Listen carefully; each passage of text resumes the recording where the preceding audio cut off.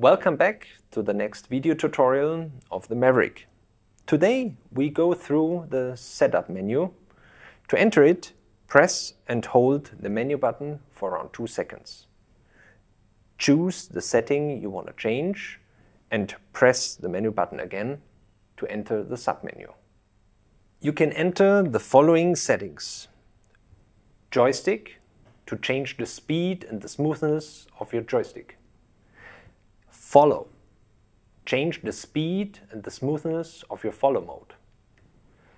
PID gain, if you experience any micro jitters, you are able to fine-tune each axis individually. Camera, choose your camera manufacturer of the camera you're using with the gimbal. Calibrate, calibrate the accelerometer or the gyroscope if you experience any drifting or the gimbal is unleveled.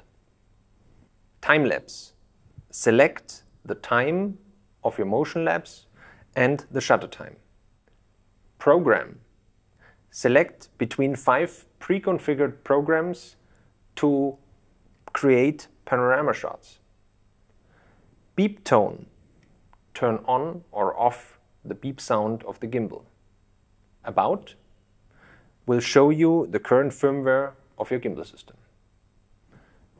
That's it for now for the OLED setup.